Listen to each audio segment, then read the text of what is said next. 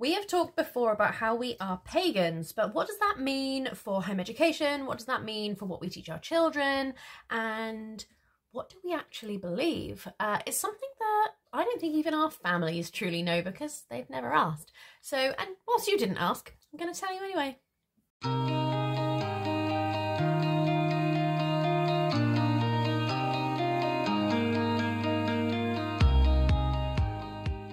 Hello and welcome to Adventure All The Way. I'm Emma and I'm a home educating mum of 3 from the UK. If you're new here, welcome. We are a pagan home educating family of 5 and here we talk about all things home education in the United Kingdom, some of which applies to other countries too. I also talk about everything that encompasses being a mother to my 3 children and now what also means to be pagan. So I started kind of dabbling in paganism, I suppose, when I was pregnant with Albert, who is almost 8. And it was that year that I kind of beginning of that year that I discovered it. And then over that year, started really learning about it. And that October is when I celebrated my first Samhain, which looks more like Halloween than it did Samhain, but it was a baby step forward. That December, we celebrated Yule. And then we slowly celebrated the rest of the Sabbats of the Wheel of the Year. So almost 8 years later, we have now my beliefs. I say we, I don't mean we because I mean I. My beliefs have developed to a point where I can kind of give myself a title or a label within paganism, like what type of pagan I am. And yeah, I think this is going to be a really interesting video. So I've got a few questions I'm going to answer and we're going to see what comes up. So, first of all, a brief explanation of paganism. The word pagan is an umbrella term for people who are polytheists, who believe in more than one god. At one point, I do believe it was a slur, but that word has been reclaimed, thankfully. I came to it through a movement called the Red Tent, which is not exactly pagan, but the person who was running it was pagan, and there were lots of people who were pagan who were attending, and it all kind of just evolved from there for me. Pagans, typically, the ones that I know, celebrate the Wheel of the Year, which is a series of 8 festivals following the seasons, beginning at Samhain on the 31st of October, followed by Yule on or around the 21st of December, Imbolg on the 1st of February, Ostara on or around the 21st of March, Beltane on the 1st of May, then Letha around on or on the 21st of June, Lunasa or Lammas on the 1st of August, and then Mabon on or around the 21st of September. And then the wheel turns and it all begins again, much like the name suggests. It just continues going on and on and on. So this is something that we teach our children. We teach them to celebrate these Sabbats or festivals, and we celebrate all of them. Quite often we forget to celebrate Imbolg, which we should really try harder to actually do. But that's probably because our children's birthdays are immediately after the festival beforehand, immediately after Yule, like in quick succession. So by the time we get to Imbolg, like, we're done of having big fancy meals and doing stuff. I'm just like, I light a candle and that's all you're getting. So by the time Imbolg runs around, we're all exhausted. We don't want to do any more celebrating. So we should try. I'm going to try this year. Maybe we'll try this year. Maybe I'll do a video on it and you can see what we do. This will be the first time we've actually managed to celebrate it for a good few years. So I would class myself as a Hellenist, and I'm still exploring what that means to me in many ways, but at a very basic level, it means that I work with, I follow, I believe in the Greek gods. So those stories of Greek mythology are very important to me. I enjoy them very much.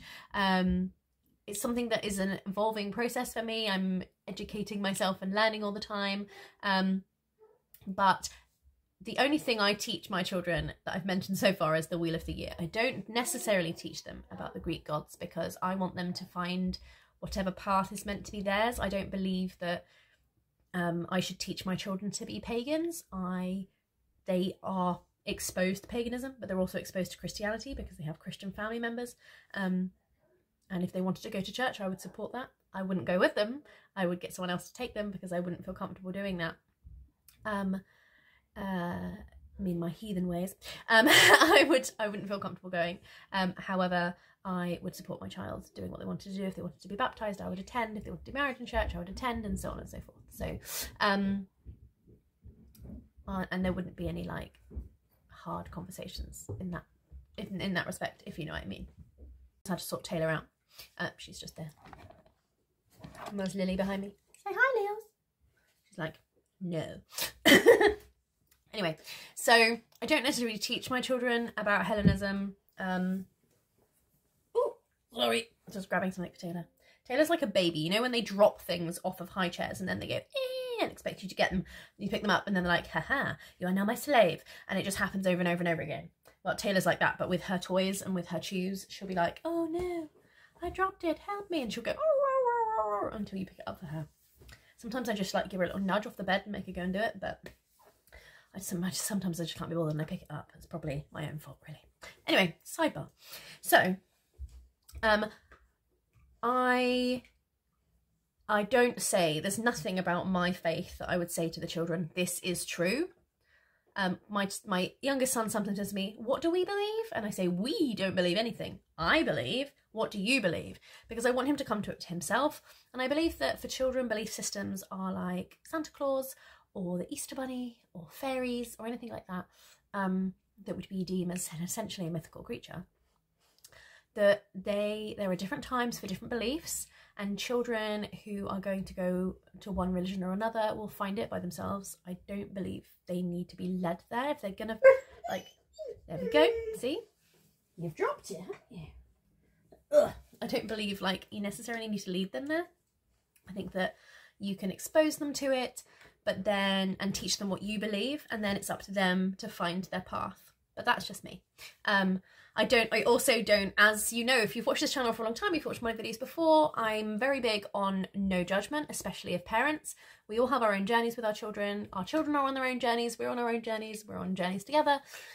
I would never judge a parent for teaching their child this is the truth. That's fine. Like, you do you, and I've just got to deal with her again. Be a regular occurrence through the video, I think, but I'll just soldier on.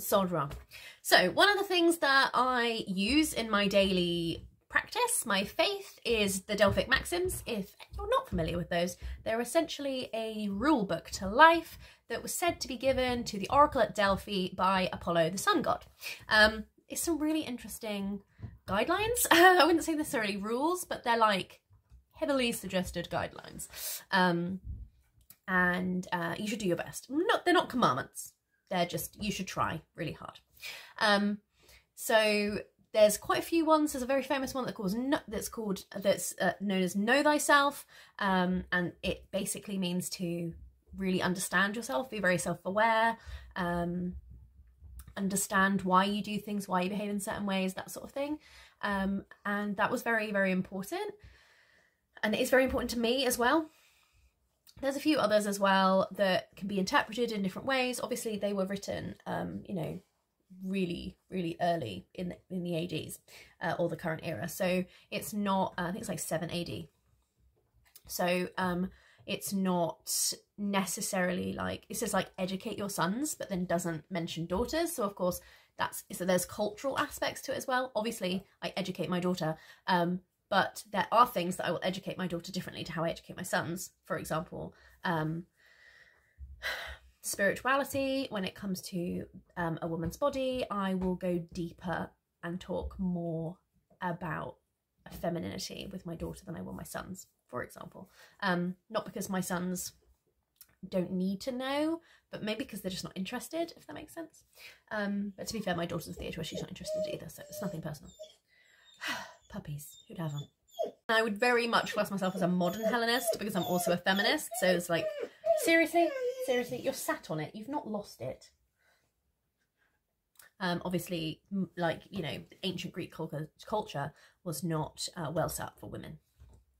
So very modern Hellenist. So many pagans will have a patron god or goddess that they work with.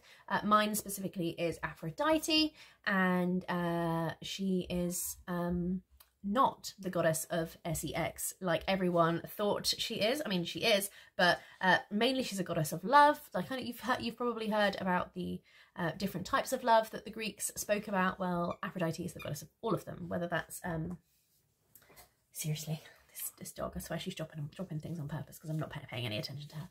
So she's the goddess of all those kinds of love, whether that's the love between your partner or the love to your children or the love to a friend. Aphrodite's in charge of all of that. So I also work with Hestia. I don't often work with Hera, but occasionally I've been known to. Also Hecate, and they're my main three, Aphrodite, Hestia and Hecate. They're the ones that I work with the most, that I meditate with the most. But again, I don't encourage my children to work with them or honour them in any way. That's their own journey. If they wish to honour the Greek gods, then that's lovely. But it would be no different to if they said they wanted to honour the Egyptian gods. I would be like, okay, that's fine. I think one of the things that I believe in, it's like trying to entertain a baby when you're trying to do something, seriously, like, one of the things I believe in, like, someone in my family said to me recently, said like, well, you don't believe in God. And I was like, I never said I didn't believe in God, like meaning their God, the Christian God. Never said I didn't believe in God, just said I believed in other ones. Just like, in fact, you don't know what I believe because you've never asked me. And I think the reason why I would class myself as a pagan, apart from my other beliefs, is that I believe in all of them. I don't disbelieve any of them. I think that they all exist. And I think all religions are valid, as long as no one's being hurt, and that everyone is safe and loved and well cared for. I think that, you know, that's fine. If you want, yes. So essentially, that's what we believe. I involve my children in my faith, but I don't necessarily kind of, as I said, I don't force it upon them. Seriously, I would love to celebrate more Hellenist celebrations, like feasts and festivals and all of that sort of thing. But it's just kind of, I don't think it's not like in my headspace. I'll talk more about Yule nearer the time. I have a video planned for that where we talk about our celebrations, especially this year, because this is the first year that we are not celebrating Christmas at all. So that'll be interesting. But yes, so that's basically what we believe. I do teach my children about paganism, but only if they ask to. Like Charles would class himself as a Hellenist as well, but he's almost 13. Like, he's definitely old enough. He's definitely old enough to decide, I think, at that age. Bessie and Albert just like coming along for the ride. They're not really interested in any way at this point. So Charles does do a paganism curriculum, and I do a very light paganism curriculum with the younger two if they want to, and I actually made that one myself. But the one I do is it's called Potions and Pestles. If you're interested, I'll put a link in the description. Yeah, Charles and I do that together, and actually it's been an education for me as well, because there's stuff in there that I didn't know. If you are interested in paganism, you can check out the Potions and Pestles. I also have a Samhain nature study that is probably done with it now, I think, that you could use for next year. I am going to get the U one out at some point, but I think I'm going to make it shorter. I'm going to like edit them and make it less, I think. I don't know. I'm sorry for the puppy crying in the background for all of this video. She's just because I'm not petting her. Labradors. If you've got one, you know. So yeah, Potions and Pestles, the Adventure All the Way, my Adventure All the Way one, that's in my Payhip Shop. You can check that out. It's £11. It's really good value. Potions and Pestles is very cheap and good value as well. I think that's available on Etsy, but I'll put a link in the description. Also Puka Pages. Again, I will put a link in the description for that. It's a magazine that was started quite a few years ago now. The lady who wrote it has sadly died, but I think it's her daughter who's kept it all open and has then carried it on and is now doing it herself, which is amazing because it's such a good resource if you're interested in that sort of thing. So I'll share all those in the description below if you're interested. There's also some Facebook groups that are about pagan parenting and pagan homeschooling or home education. I'll share those with you too. So thank you so much for watching to my ramblings and the puppy crying. Annoying, but inevitable, unfortunately. She's just left the room and run downstairs, so I need to go and follow her, and I need to get this video out for you. So I will see you very soon. Don't forget to like and subscribe if you haven't already. Follow me on TikTok, YouTube, check out my YouTube shorts, and follow me on Instagram, although I don't post on there very much. Take care, and I'll see you very soon. Thank you. Bye.